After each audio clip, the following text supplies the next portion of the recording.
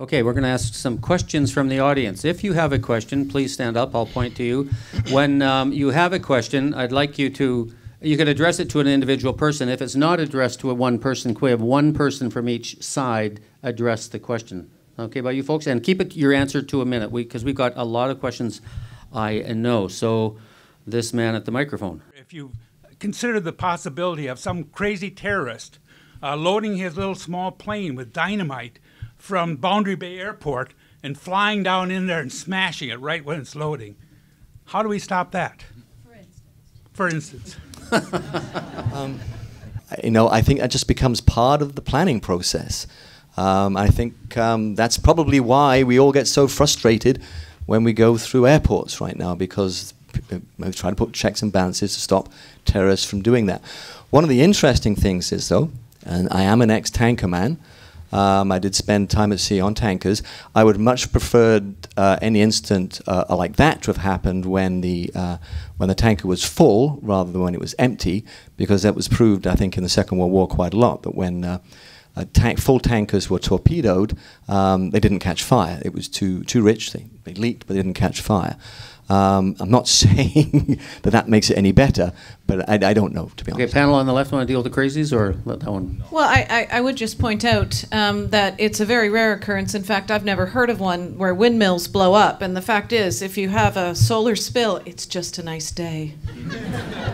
Well, if I could just add one more point to that, and just you know, we have to recognize that that's a risk that exists in our society today, and it's not something that will change because of the project. We have a petroleum terminal, we have other terminals in the harbor, and we have regular tanker traffic in the Sailor Sea, not just our terminal, but the four large refineries in Washington State get most of their oil from tankers. So those risks exist today, and it's not going to change because of the project. Okay, yes, sir, at the mic, go ahead. Oh, no, I'm sorry. This lady in the black shirt was before you. Sure, go ahead. I really want to thank all the panelists here today for such a excellent, respectful discussion, and for all of the audience for such a great response to it as well. It was really nice to be able to hear both sides of the story. I'm a dietitian, and so the salmon are very near and dear to my heart. But I also drive a car, and not every piece of clothing I wear is leather or cotton. And so I would have to say that I completely do, although I don't maybe respect the jobs that you're doing, I do respect the fact that we all do use oil. My, I guess, dilemma as a human being is, if I could be 100 years in the future and my nephew's kids are speaking to me and they say, you know, why did you use up all this resource, and why did you pollute all our land? If I could at least say, well, all the money that we made from it went back to find this awesome new technology so that you guys could have the quality of life that we had. But I know my anger, and many of the people around me, anger comes from the gluttony of the money that's made. How much of the money that is made from this, whether from maybe the port or from the bumper cars for the tankers or from the oil, actually goes back into the resource development? Because my understanding is it's very, very small, and the majority of the here and now benefit is just so we can buy bigger houses and drive faster cars and et cetera, et cetera. So what are we going to say in the future of what we actually benefited from? Because so how much of our... I don't want to be a hypocrite. How much of the profit now is building a new technology that's a more benign technology? I think you raise a series of important questions, and you're cutting to the core of the conversation now, which is about rethinking our entire growthist, globalist, consumerist system that is at the root of the discussion we're having on the surface here today. And these are just manifestations of those choices. And I think these are policy issues. And, you know, until we stop subsidizing the oil and gas industry, it was our government at Rio this year, Stephen Harper came out of the WikiLeaks leak, that we were the chief opponent to a global pledge to stop the subsidization with taxpayer dollars of fossil fuel development. I mean, we're subsidizing car-based infrastructure in this region, the Gateway Highway project, the bridges. We complain about spending a bit of money on transit, but we're spending 5 or 10 times as much on these antiquated modes of transportation that don't give people the opportunities to get out of their cars and make those healthy, sustainable choices. Okay, David. So it is time that we start to think about that. And these aren't pie-in-the-sky technology issues. These are ways that we organize our society and our future. It comes down to building public transit, relocalizing our manufacturing and food production, and those things would cut drastically into our need for this oil. In your worlds then of piping, of transiting, and of tugging, or any discussions to move some of these profits towards a new technology? Let's get out of this petrochemical-based life we live. Big subject. Yeah, it is. It's a very big subject. I guess I'd start off by saying I think that the choices that you talk about, it really comes down to individual choice. I mean, I think the world would be a safer place if we all had smaller cars and smaller houses and drove our cars less. The industry we're talking about is largely about producing motor fuel, transportation fuel, and it provides satisfies a demand that we as a public have. So oil companies don't exist as something outside of society to be vilified. They exist to provide satisfy demand that we all drive, and they also exist as a vehicle for investment. Canada Pension Plan. If you're planning to receive CCP in the future, you're part of big oil. The Canada Pension Plan is invested in Canadian oil companies. So what we focus on is transporting things for people. Our company is about moving commodities safely, and so that's what we spend our time on. People invest in our company like they invest in all companies, whether it be for retirement funding or other things, and the profits from those are in the individual's hand to use as they deem necessary. Okay, let's move on. I got a question. This fellow at the mic. Yes, right, yeah, you. Okay. First off, just on a human level, I'd like to acknowledge the people who came to speak on behalf of the pipeline. I would like to honor you for coming here and what you might be a potentially hostile audience. And I want to just acknowledge you guys for doing that, because I think that's admirable. Thank you. I guess there's so many things I could ask, so many questions. But one thing that I think let's say I've done some work in the maritime industry, and let's just say we lived in a perfect world and the pipeline never leaked and no tanker ever leaked, which I don't think will happen, but let's just say we did. 300 tankers a year passing in and out of Vancouver every day, all of that ship movement. Isn't that going to just affect tourism? Isn't that going to affect quality of life? Isn't that going to affect sound pollution in the water and on land? Well, just to be clear, it's 300 a year. 300 a year, yeah. 336, according to Kinder Morgan's PR person. Yeah, so I'm just saying. According to the BC government. Well, okay. So just with that much tanker traffic, I'm just curious how is that not going to negatively affect Vancouver? So the ships that you see in the harbor today. I will. I'll do my very best. The ships that you see in the harbor today, there's a cargo ships that are there and bulk containers. So they're not all tankers when you load it out into English Bay. Today, trade to our terminal accounts for about a little less than 3% of the total port traffic. And with the expansion, going from 5 ships a month to 25 ships a month, it will go to about something less than 10% of the total ship traffic in Vancouver Harbor. So it's a small change in terms of the total traffic in the harbor, and it's a small change in terms of the total traffic in the Sailor Sea, as well as just even if you look at it in terms of tanker traffic. Chris? So, is Chris up? Sorry, Yeah, actually, it was Michael talked about it. I think there's a bit of a misnomer. In English Bay, those ships you see, they're grain ships, primarily grain ships. So they're taking Canadian grain around the world. Because through the port we have the tanker industry, which, as Michael mentioned, is a small portion of it. We have the coal industry, we have the grain industry, we have the container industry, we have the forest products industry. It's actually, Vancouver's the most diverse port in North America. And I think that's part of the issue. Everybody sees a ship out there and thinks it's a tanker. We get about, I think it's about 30 ships a day into Vancouver. And I want to put it on a comparison, not because it means it's better or worse, but I think Rotterdam gets 300 ships a day. So, yes, more tankers mean more risk of collision. but it's a perspective. We're certainly nowhere near what one would refer to as congestion in our waterways. We have great capacity for the future. If we see fit, if our society wants to continue to trade in these various products. Okay. So I don't think that the increase is in itself large in comparison to the shipping outlet. Okay, thank you. A reply from the left, and the question was, this one ship a day, perhaps, as it grows to, will that affect the economy and livelihood of this economy? Well, I'm much less concerned about the number of ships than I am the cargo they're carrying, and I think that's what's different here.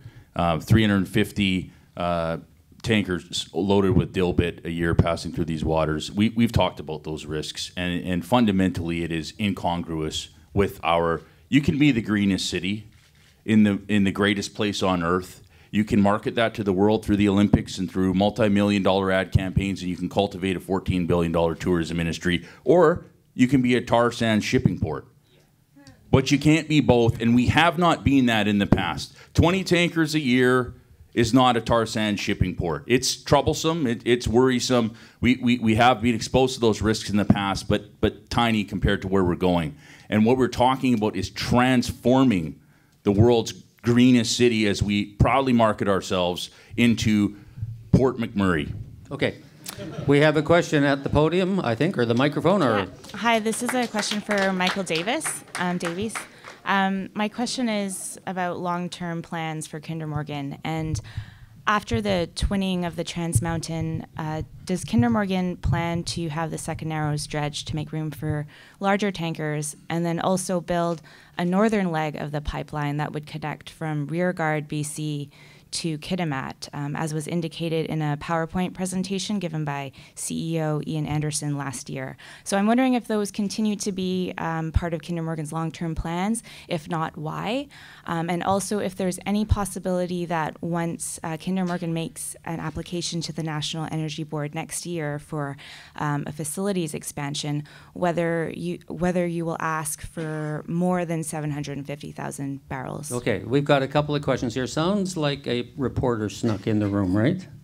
So the question is there are there plans to drill and put Suezmax or other larger ships into our harbor? So as part of our application, no. And there's a number of things I need to add to that, but the rules in the harbor today limit the size of ships to partially laden Aframaxes, and it's rules that are administered by the Port Metro Vancouver. So it's not our choice, first of all, is what I want to point out. Dredging of the second Narrows is something that was identified in work that we did over 10 years, looking at the safety and efficiency of transit through the second Narrows for the existing shipping. One of the things that was identified is the next thing to do after all the things we've done so far is to dredge the Narrows to make it wider. We talked earlier about 10% under kill clearance. The 10% is not under the ship. It's not normally the clearance underneath the ship when it's go through second Narrows. 10% is what defines the safe channel width. So at 2.85 times the beam, there has to be 10% underneath the keel. There's tens of meters underneath the ship when it goes through second Narrows.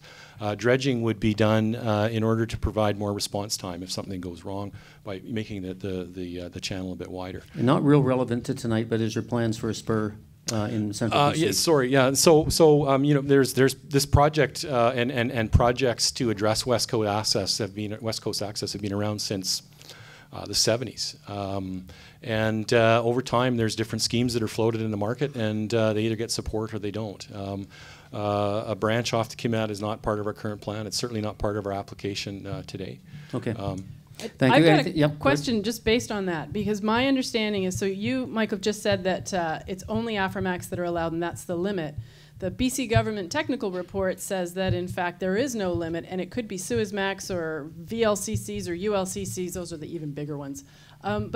So I don't know what the answer is. What is the limit? So about 2 or 3 years ago, a feasibility study was done to see if the Suezmax could get through. Sorry, Suezmax is more operational jargon. It just is the next size of ship. So instead of a... So Aframax is 500,000 barrels, Suezmax is 1 million barrels. Yeah, I don't know, because again, I work in tons, but yeah.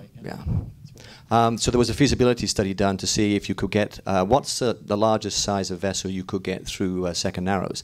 Feasibility study I'm talking about, could it be dredged to allow for Suezmax? And the answer was yes, it could, in theory, be dredged. That's as far as it went. It was then asked, in theory, could you get a larger vessel through? The answer came back, no, you couldn't. That's the only work that I'm aware of that's been done on the feasibility side. So there's no actual limit on a Suezmax. It's possible. There's nothing to stop a Suezmax coming in tomorrow. Yeah. You can't. There's not enough water right now. But there's also, there's also the harbor. Port Metro Vancouver has a harbor operations manual. It's available on their website, and if you read through that, there's a limit on the draft, the maximum draft of ships that are allowed to pass through second narrows, as well as combination of length overall plus beam. Okay, and that restricts the size of ships that can come into Vancouver. You got some homework to do on the metrics, all of you, to brush up on your maxes. No, you're done. You're done. After the twinning of the Trans Mountain, is there a possibility? I think that was the question, was after the twinning of the Trans Mountain, would there be a possibility of having the second narrows dredged? Well, I mean, what I can say is our application is for the project that we've described. So it's a twinning of the existing system. That will go before the National Energy Board. Okay. And that's what we're pursuing. The lady in the salmon shirt. Thank you. Thank you very much. Salmon. So I just, I'm first of all really grateful to be here and having this discussion with everybody. It's a privilege, really. It seems to me that quintessentially, very, very quintessentially, what we're talking about here is a risk assessment. And what we've heard what I've heard a lot of, is what we're doing to minimize the risk. And that is somewhat reassuring, and there's obviously lots of ingenuity that's gone into that. What I haven't heard much of is what are we risking, and how do we assign a value to that, and at what point do we decide that we even want to risk it?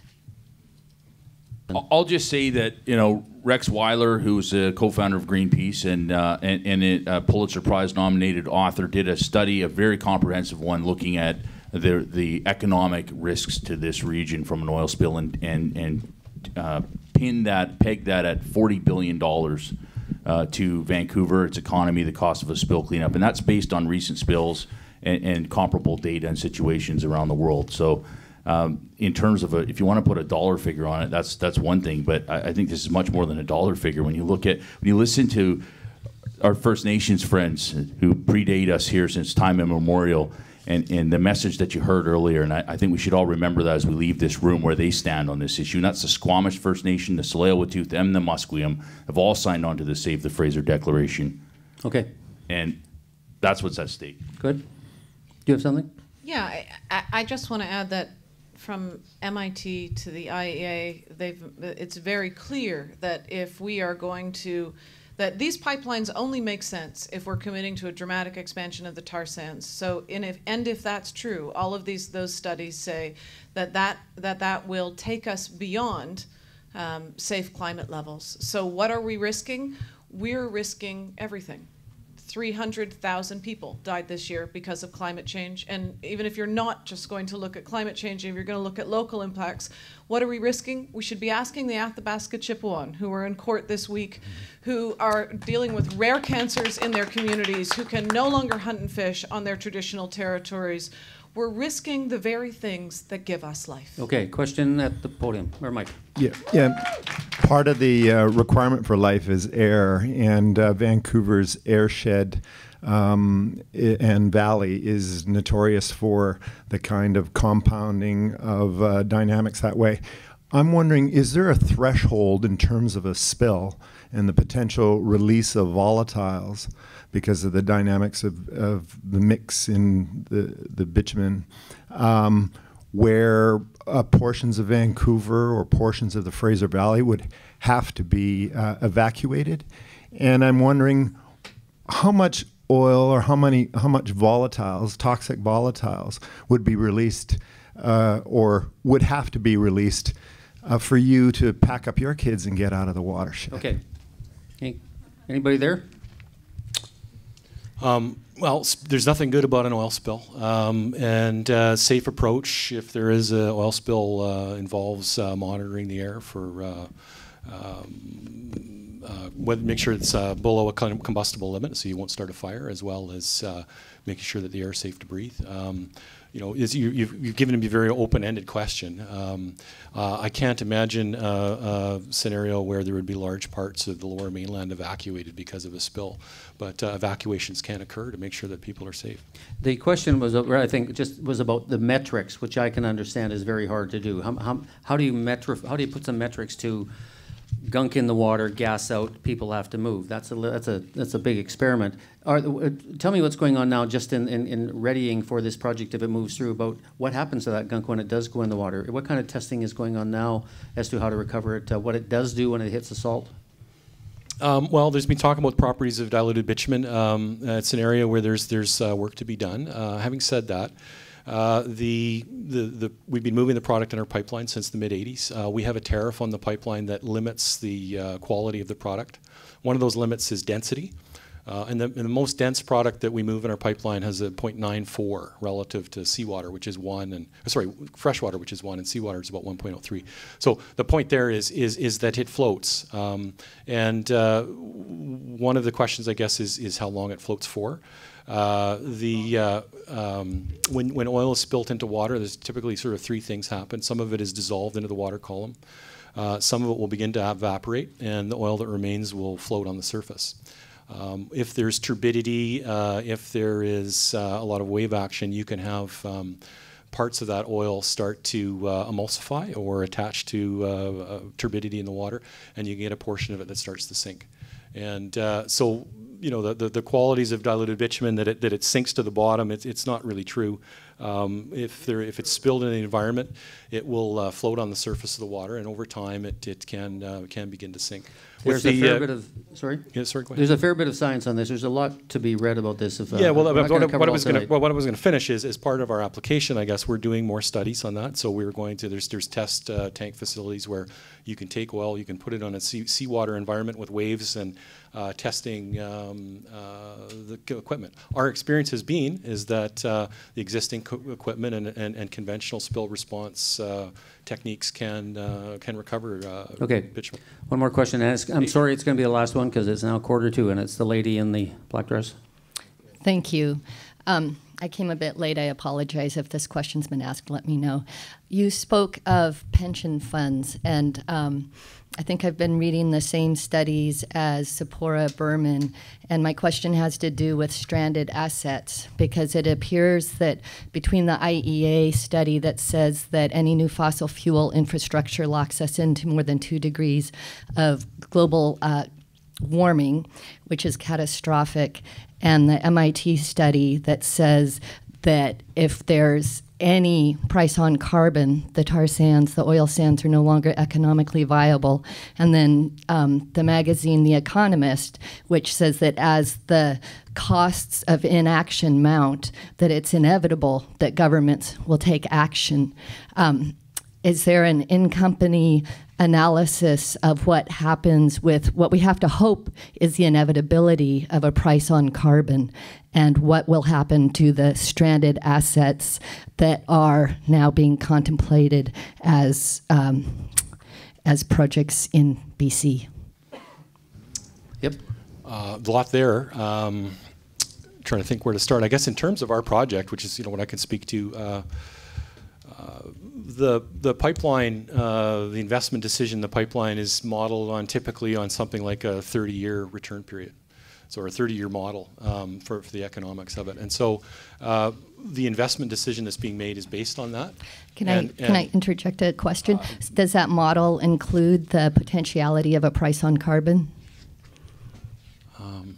So the way our business is run is we don't participate in the commodity markets. We move things for people. And so building the pipeline is based on the commercial process when we went through earlier this year, concluded in binding contracts for 20 years for transportation on the pipeline.